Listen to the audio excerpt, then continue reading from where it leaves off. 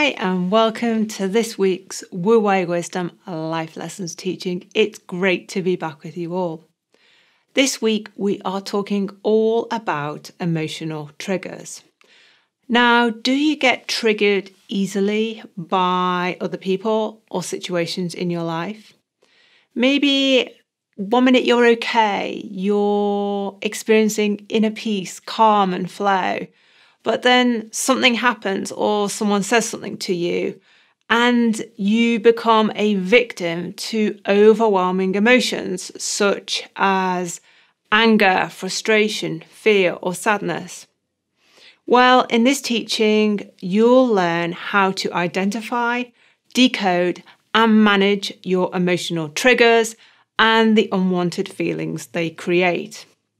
We'll also share the steps you can take to do the deeper work that will stop your emotional triggers once and for all, so you can finally retake control of your mindset and emotions.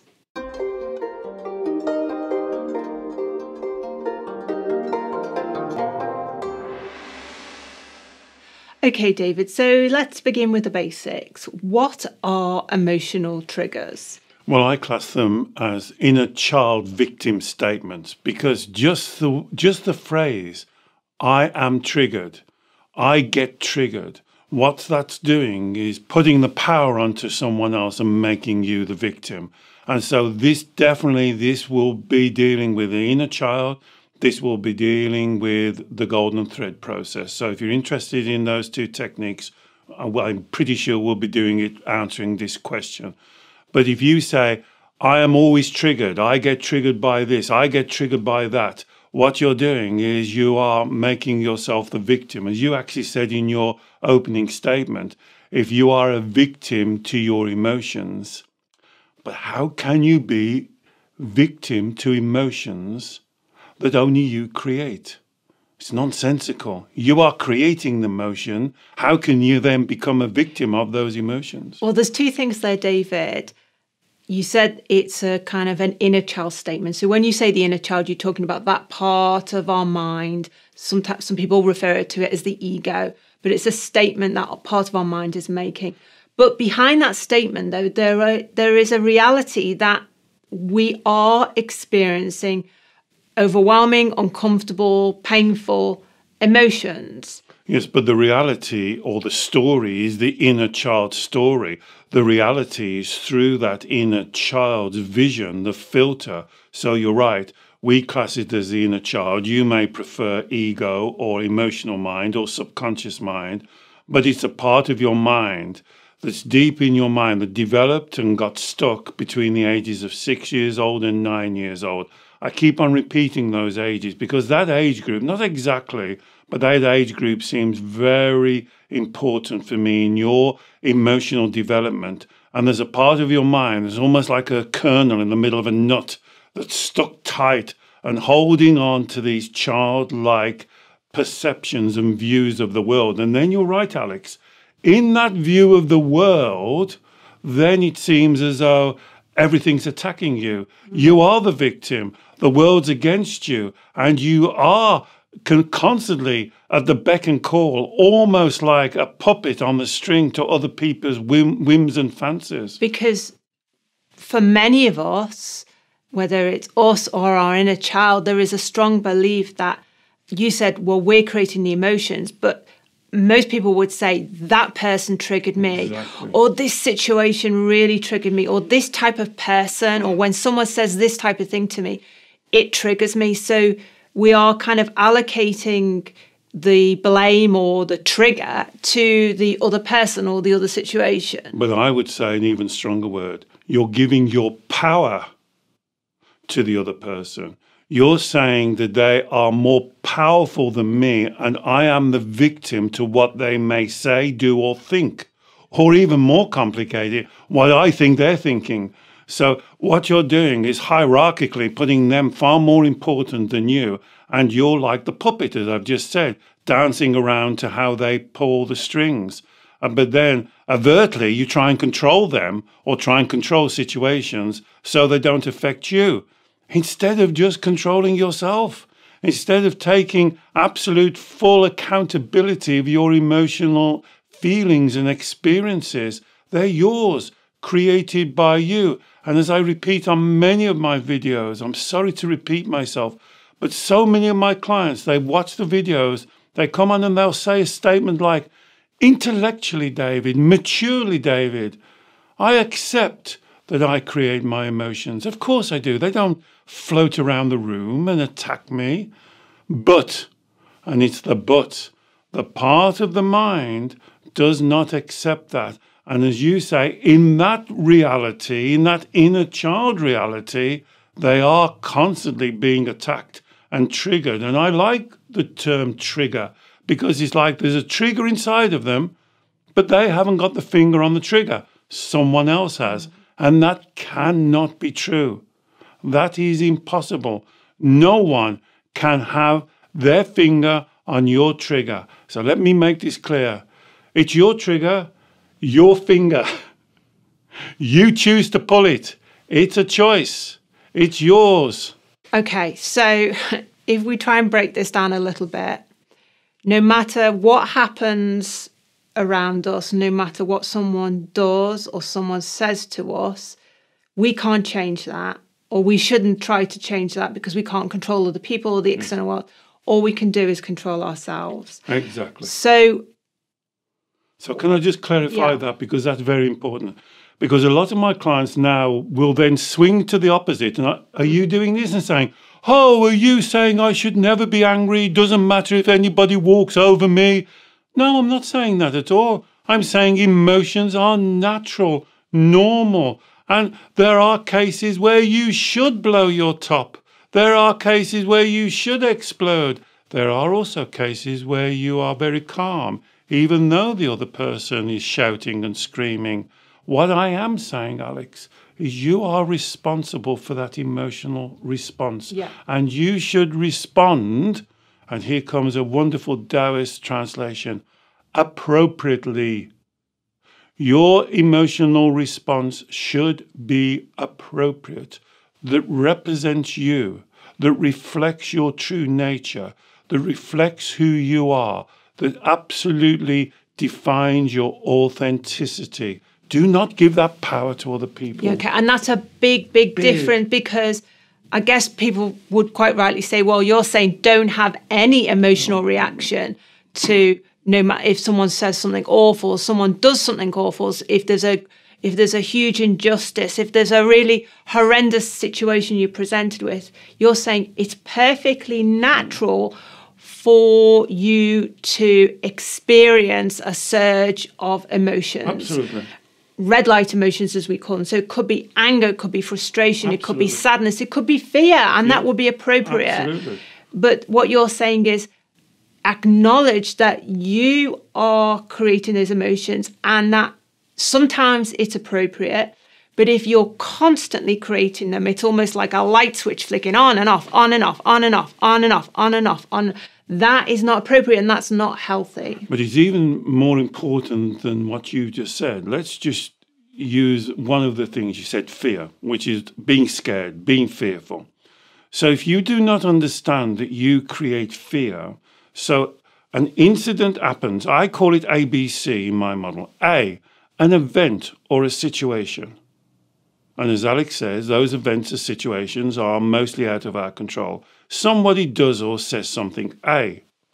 B, what you think and what you believe and interpret, A. So A is the event or the situation. B is what you believe or what you think.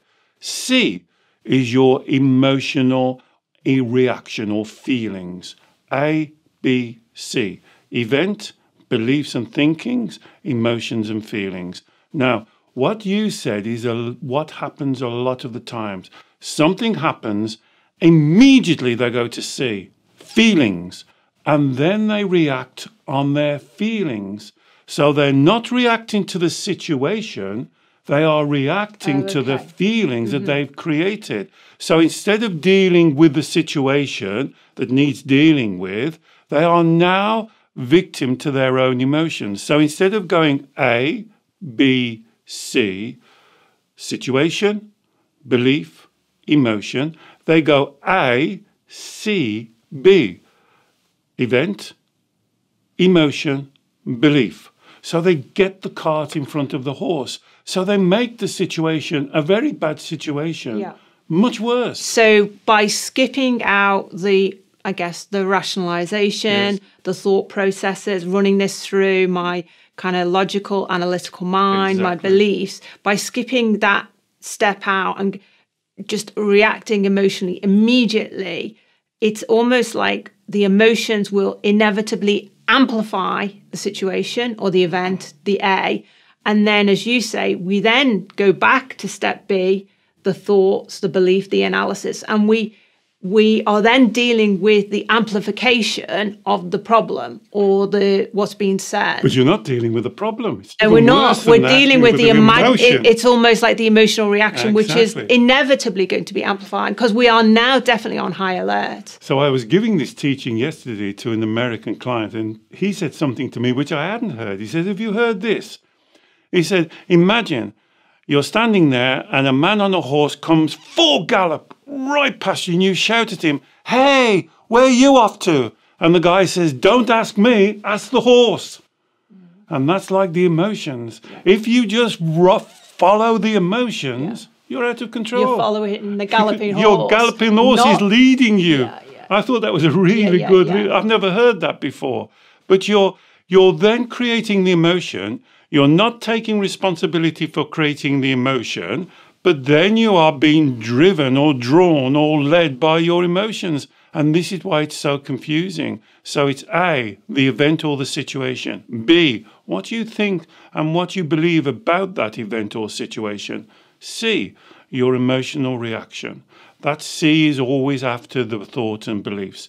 And for many of my clients, they go A, C, emotions, B, beliefs. And then the situation is magnified, is doubled up, because now they've not only got to deal with the emotion, they also have to deal with these galloping horse. They don't just dealing with the event, they're also dealing with a galloping horse emotion. So they're dealing with two problems now instead of one.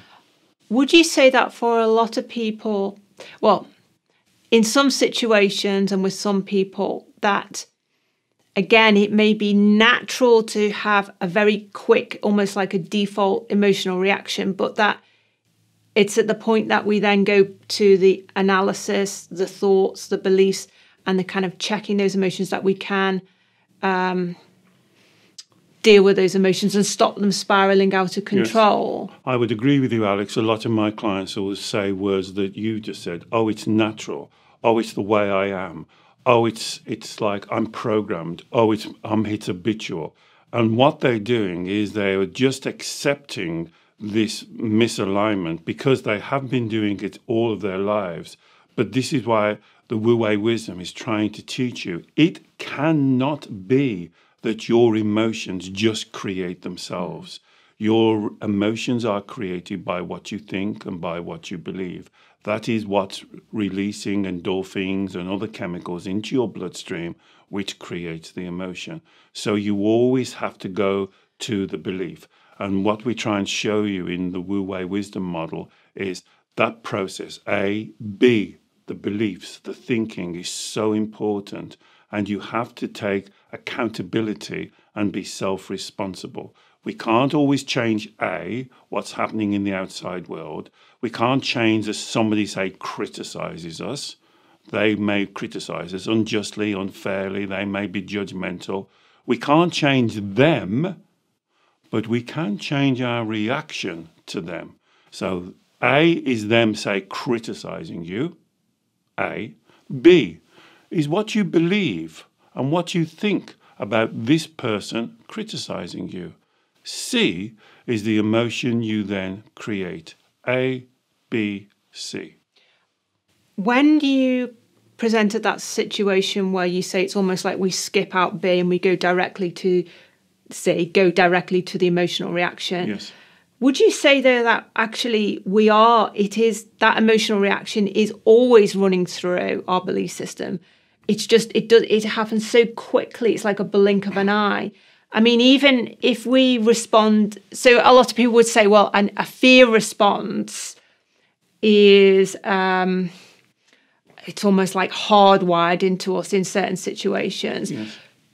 But I wonder whether a fear response still is in response to a belief. So, for example, if I see someone about to have a major accident, I don't kind of stand there and ponder it and think it through, and I have a quick, immediate emotional reaction. But that emotional reaction is informed because I'm thinking that person's going to get hurt. I've got to jump in. So it's like a blink of an eye. It's less than a blink of an eye, Alex. It's less than a blink of an eye. And so what a client would normally say to me when they're disagreeing with me, they say, oh, well, are you saying if I was walking down the street and a tiger or a lion came towards me, I should not be scared? I'm saying, no, I think you should be scared. I certainly would be scared and I'd run or hide. But imagine you were a lion tamer. Or imagine that lion was something you'd live with as all of your life. Your belief would be different and then your reaction would be different. And the client said, well, how about if somebody pointed a gun at you? And I said, well, personally, I'd be terrified. But perhaps if I was trained as a firearms officer, or I was a soldier, or I was somehow trained in dealing with aggression, I would deal with it differently because I've restructured my belief system. So really we're talking about appropriateness here again. Exactly. And also we're trying to offer you to look at your emotions in a completely different light. Instead of being something to be negative and to be avoided and something that you see as almost like something that's against you, I believe your emotional feelings are your best friend. I don't know, some of you will look and go, this guy has gone crazy. How can you think fear is my best friend? But fear appropriately is telling you there's something here you need to deal with. So the red light feeling, that's what I prefer to call a red light feeling and a green light feeling. In the case that we normally talk about in this situation, we're not talking about lions and gangsters and terrorists. We're talking about our normal life when we say, I'm scared, I'm frightened of what they think about me. That's what we normally talk about. That red light feeling is telling you quite clearly there's something in your belief system that you'll need your attention immediately. It's very important. So if we get triggered, if you want to call it, if we experience an extreme red light emotion, such as fear. If we pull the trigger. Yeah, if we internally experience that emotion that we're creating, you're saying use that as a positive signpost to say, what's going on here? Is this something that I actually should be very wary of, like an actual dangerous situation or a situation where I'm going to be harmed or someone I know is going to be harmed? Or am I experiencing this same emotion because of something I am misunderstanding, something that's misaligned within my thought processes? And we need to become more discerning because I guess for a lot of people, they live their lives in constant fear or constant anger or constant frustration or constant sadness in a way that is actually not appropriate to what's going on around them. That's right. We're not talking about the extreme situations. We are talking about your normal everyday life, your emotional life, as I would call it. So if you're constantly pulling the trigger and experiencing very intense and powerful red light feelings, whatever you want to call them, fear, scared, jealousy, anger, frustration, sadness, abandonment, rejection, it doesn't matter. All those words to me mean a red light feeling. This now gives you the opportunity to do what we call the golden thread. The golden thread is like a reverse engineering. So if you listen to the teaching and consider this teaching for a moment, even if you get a resistance, just consider it. You are the creator of your emotions. You are not the victim. So that's every emotion that you experience. You have created it because of an event or a situation, because of what's happening outside of you. Then if you say, I'm going to use being criticized.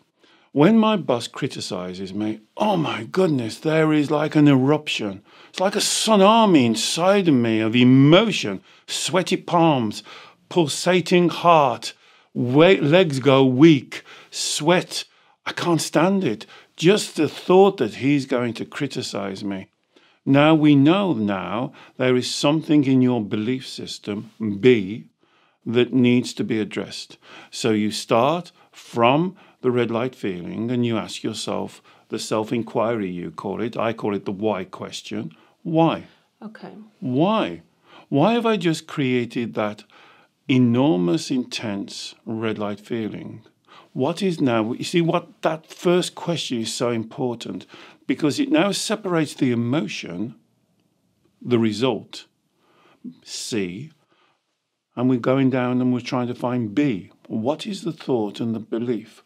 So when you ask why, when that person criticizes me, do I create this very strong reaction? So we already know that I'm experiencing these strong physiological reaction, fear, not because I'm actually in danger, Exactly. not because someone's actually physically threatening me. Not because of the lion walking towards you. Yeah, exactly. So there is something going on here.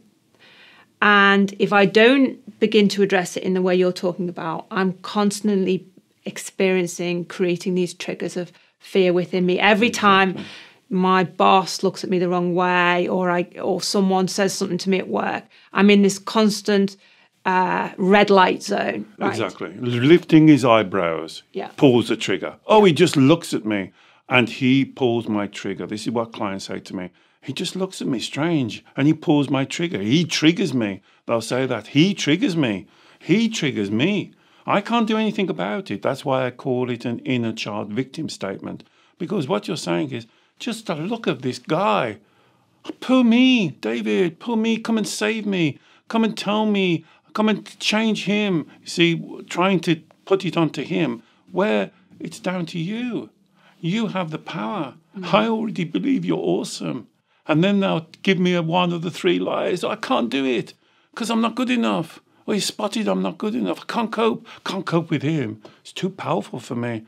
Oh, I'm not worthy. Oh, I have no value. Oh, he doesn't think I'm good enough. And so you see, it's always this victim mode. And when we experience those overwhelming emotions, it means that even, for example, if the boss is being inappropriate, is managing us poorly, we become so consumed by our emotions and trying to stop feeling so bad, we lose our ability to stand up for ourselves, to put in place boundaries, to speak our minds authentically. Yeah. So it's almost like we disable all the qualities of ourselves that should be strong, self-assured, calm, imbalanced, considered in our responses. And we become like a hot mess, basically. But this is what upsets me, and this is why I do this work, because then I work with fantastically talented, sensitive, artistic, creative people who have lost all their power, and all of their life they've given their power to other people, to family, to parents, to partners, to bosses. And they're like a kind of a feather on a pond being blown about by any current or wind that comes their way. And all of their talent is eating away at them inside. And this is a tragedy for me. And this is why I want to do this work, to show you and to tell you, I truly believe you're awesome. I truly believe this is just a technique that you have to learn. I understand fully it's not easy because you've been doing it from a child. But don't use those words like, oh, it's ingrained. Oh, it's a habit. Oh, I don't know why I do it. Oh, I can't help it. Because all of those, you see, are equally victim statements. Because as you say also, before we dig down into the golden thread process on this, the point you're making is if we don't address this, then in response to the initial emotional trigger, we amplify the problem because we become more needy, we become a people pleaser, we withdraw, we become angry, we act inappropriately, we shut ourselves away, we act in a way that I guess, amplifies the problem. We're trying to avoid the emotions, but we're not dealing with the situation head on. And the sad thing about this as well, you're absolutely right, Alex. And the sad thing about this, it doesn't get better as you get older. It actually gets worse because you have your intellect, your maturity, your knowledge growing and growing. And then you have this other part of your mind that I like to call the inner child, almost having this internal battle. Because as you said at the beginning, the inner child is viewing the boss through a totally different reality. So the inner child has probably made the boss as some kind of a super figure, an authority figure. And for some of my clients, things like bosses replace their parents. Yeah. And so the inner child is seeing the boss as almost like their parents. So if the boss just breathes heavy, the child's on tenterhooks right away. And then for my clients, in that moment, the mature, intelligent, creative, calm person is not in control. They have a little 8-year-old at the hand of their steering wheel of life, driving their life. And through the reality of that lens, now they're in problems. They're going to be chastised. They're going to be shown up. They're going to be embarrassed. They're going to be shouted at. See, so the child sees it in that way. That's why I really like the analogy, the metaphor of the inner child. It helps you to clarify it as in your mind, and then we can help that part of your mind that I'm calling the inner child. So if we perceive someone has criticised us or does actually criticise. So this could be our boss, this could be our partner, this could be a family member, this could be a valued friend, someone who we hold in high regard in some way. Or not. Or not. Doesn't have to be anybody we hold in high regard. And we experience this rush of red light emotions. So it could be anger, it could be fear, it could be sadness, any mixture of unwanted emotions. Yes. The first step is to say... Identify the feeling. Okay, I've got the feeling. Acknowledge the feeling. The feeling is real. Yeah. I am creating this feeling. Okay, I'm creating this feeling. So that's very important. So do not think I'm saying ignore the feeling, avoid the feeling. I'm saying the opposite. Acknowledge the feeling. You can use any word you want to. I would not give it a word like anxiety, depression, and anything like that. I would just say, I am now experiencing an intense red light feeling. That's acknowledged. I understand. Now we don't need to talk about the feeling anymore. Now we need to go down the reverse engineering so you can ask yourself, why have I chosen to create that red light feeling? Okay, so why have I chosen to create this red light feeling? Mm-hmm. Well, the first check is, am I actually in danger here? Yes.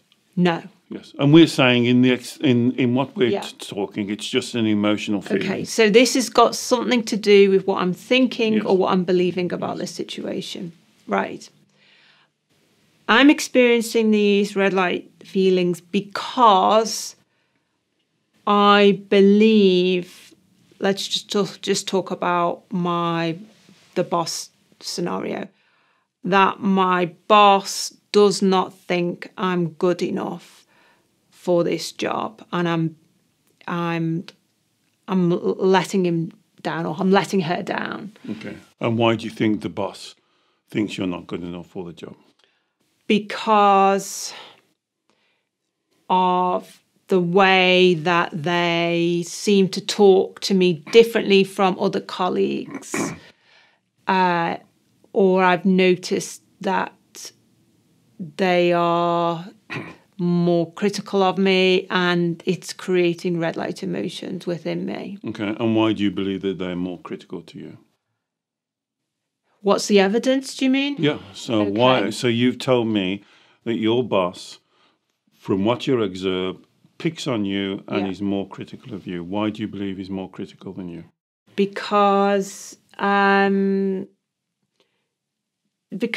well, they were dismissive of me. When I suggested something, the boss kind of dismissed my idea. And why can't he dismiss your idea? Because I thought it was a good idea, and because they are more experienced than me, and they're dismissing it, then that means I'm not good enough, or they think I'm not good enough, so I must be not good enough. It doesn't mean that. It just means that the idea that you've given him, he doesn't want to run with it. Why does he have to run with your idea? But my inner child is saying, yeah, but that's not the only thing. There's lots of things. I've been noticing lots of things, and I've been getting triggered all the time because of being in this work environment. But why are you pulling the triggers of the emotion? Because I'm worried about losing my job. So why do you think that you would lose your job?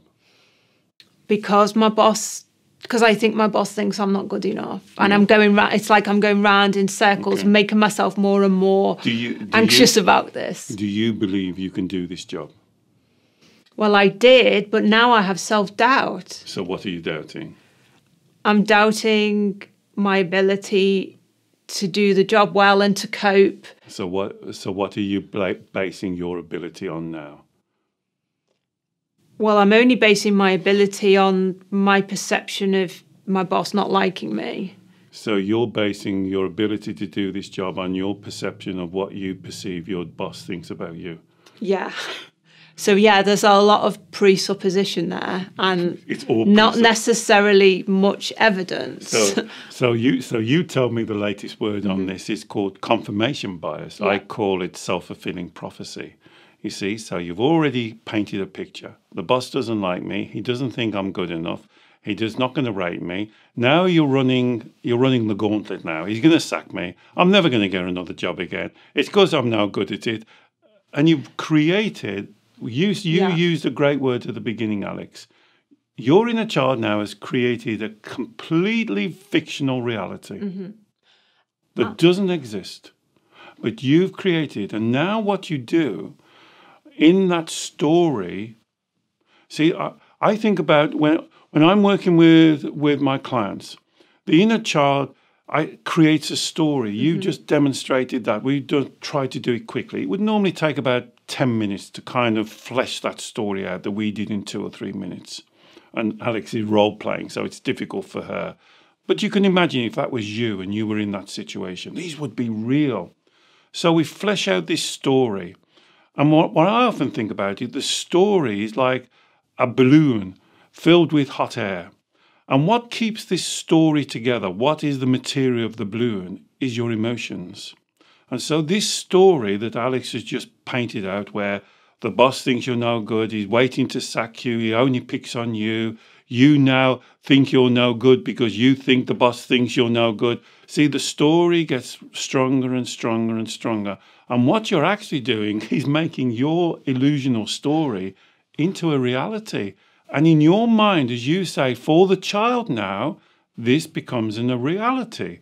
So now she's painting a picture that she's going to get sacked. I've even had clients who've pictured themselves sitting in gutters with a begging bowl. They've got no money. They've been kicked. I know you're going to laugh, but these intelligent people have actually... But your inner child projects ahead to the worst case scenario. Projecting on the worst case scenario, and then creates the red light feelings.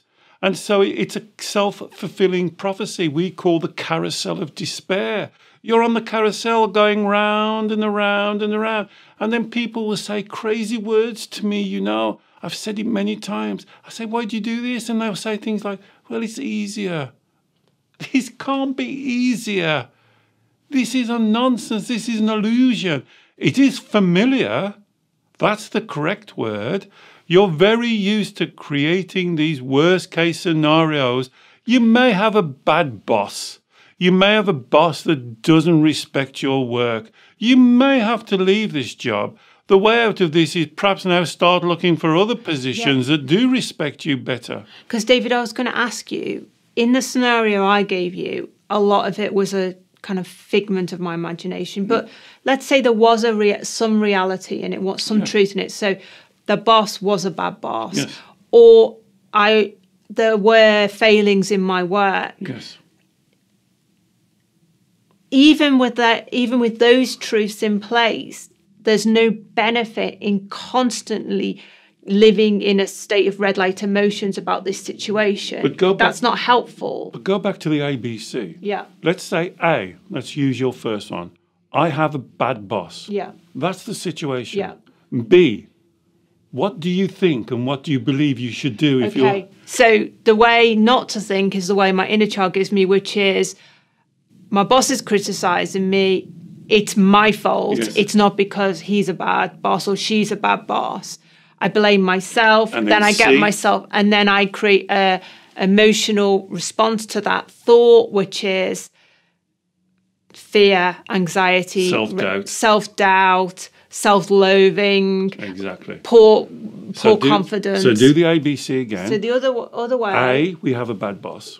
My boss is criticising me. The thought is, this is not my fault. This is because I've watched my boss and really he or she is not a good manager. They've got an issue, or they've had a bad day, or they've got family problems. Or it might be they're criticising me. The way they're criticising me is inappropriate, but actually I can see there is something I need to change in how I'm working here. There is a more measured, more balanced, more Wu Wei way of thinking this through. And then the emotional reaction is different, calmer, more peaceful. So there's no red light emotions. I'm not whistling a happy tune. I'm not like blissful in joy or love because of this situation, but I'm not experiencing anxiety, fear, self-doubt. I'm thinking, how can I proactively deal with this? Exactly. How can I proactively deal with the fact I've got an inappropriate manager? How can I proactively change the way I work here? Exactly. So you go back to A, and let's say again for this example, you have a bad manager. Now that is an event or a situation you've got to now deal with. I'm sorry you've got a bad manager. I wish you hadn't had I wish I have a lovely manager, but you haven't. You've got a bad manager. We've got to deal with that situation. You can deal with it in many ways, and we could discuss the ways you could deal with it. Be more assertive, be calmer, don't take his criticism so hard, but blah, blah, blah. Or you could leave. There's lots of ways, thousands of ways. But the way that you were doing it on your role play, you went A, bad manager. A, bad manager. You went right to C, I self-doubt, and then your beliefs are a reaction to your self-doubt. Yeah. It's because I'm not good enough. Exactly. I'm always failing. Then I'm looking for more failure. Then I'm looking for more criticism. Exactly. I'm looking for the evidence. Exactly. And that's why that A, B, C can be so powerful. A, the event. B, the beliefs. C is the emotional reaction. And this situation, this workplace situation, you could transpose this on anyway. Criticism or someone being judgmental on you in a family situation, your partner, romantic situation. It's still the same. We're still talking about potentially the same emotional triggers that we've got control of. Yes. We're still talking about the same process of examining with our thoughts and our beliefs before we inflate and inflame the emotions. So the life lesson here, Alex, is if you are comfortable with the word trigger, I personally am not, because I am triggered makes you a victim. I don't believe you're a victim. But if you're comfortable with the word triggered, then I want to tell you that you are the only one with your finger on your trigger. And that's the life lesson. It's your finger on your trigger. You can pull it or you don't have to pull it. These are your choices. And what we're trying to do is to clarify your thoughts and your beliefs so you're doing it with a full intention, so you're being authentic, so you're being truthful, so you're operating from your integrity, so you're operating from that deeper part of you that I call Shen, that true part of you. You don't go that Alex did that wonderful role play on where you can see you're going round and around and getting deeper and deeper and more confused. For a lot of my clients, when I first talk to them, first one, maybe two sessions, it's like you're talking to somebody that's been sucked down in quicksand. Yeah. And the more they fight, the sand comes up to them. And this is all in their illusional mind. This is the reality. They see it as a reality, but it's just a figment of the inner child's imagination. And what about situations where people say, I just can't help. I'm just getting so angry with what's going on in the world. I'm just getting so angry with the way people are saying these things or believing these systems, and it's so inappropriate. But basically, like, it's almost like we can't pinpoint one person saying one thing. It's just I'm constantly getting triggered by what I hear in the news. Or is it the same principle? It's exactly the same. The things you read and see in the news. Which are actually happening. They're actually happening. We're not saying they don't happen. There's unfairness, injustice, things which shouldn't happen, they do happen. B, what do you believe and think about that? Well, I believe it's wrong. Okay. And that belief it's wrong, that there's injustice, unfairness. That belief then creates red light emotions within me. So now you can now carry on creating red light emotions every time I watch the news. Exactly. That's your so what's that's your the solution? Choice. So my solution would be we have to accept, here comes the Taoist teaching, we have to accept that the world, people, the universe does not run to the model that we see it. Now, how do we deal with that? How do we live in a world with people, countries, events that don't always do what we believe is right to do? Why are you sitting in so much judgment that you believe that everybody has to act to what you believe is right? And so there has to be some kind of flexibility or movement in that rigid belief system of black, white, yes, no, right, wrong, just and unjust.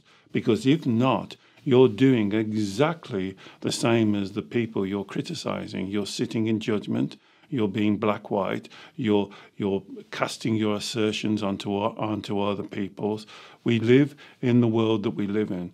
And we have to accept this world that we live in, and we have to find the way that reflects who we are.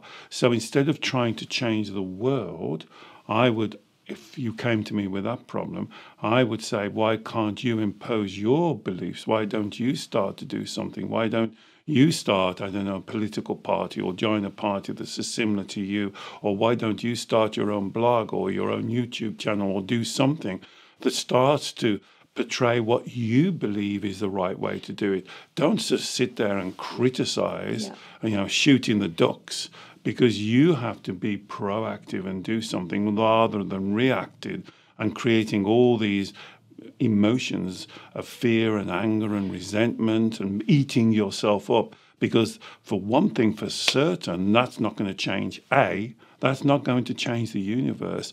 I believe you can change the universe.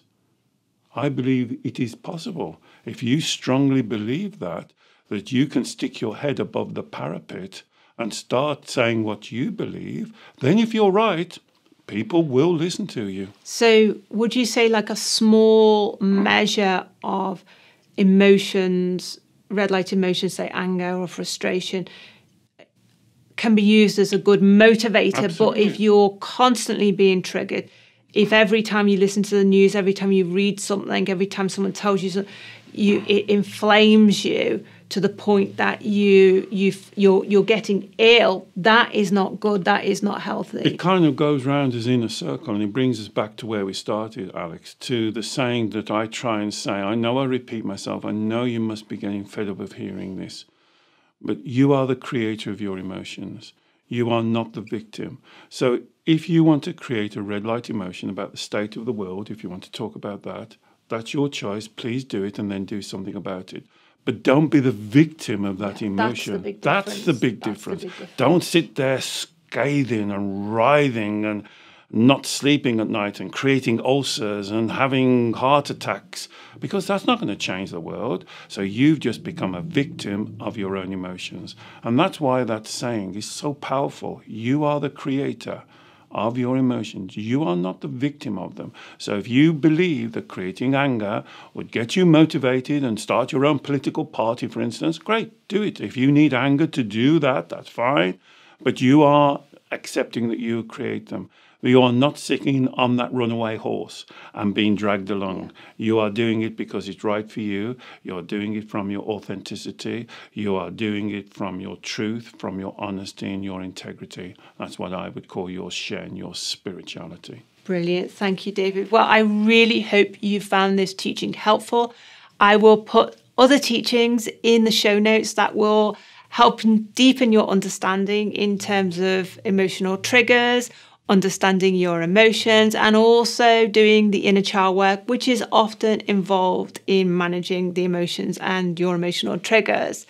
If you enjoyed the teaching, please do let us know. Share it with someone else who you think may also benefit.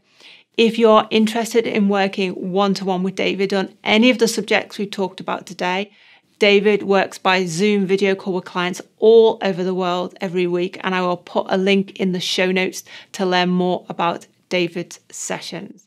And finally, please don't forget we produce new videos every week on our YouTube channel, so do subscribe because we'd love to share your journey with you. Bye-bye.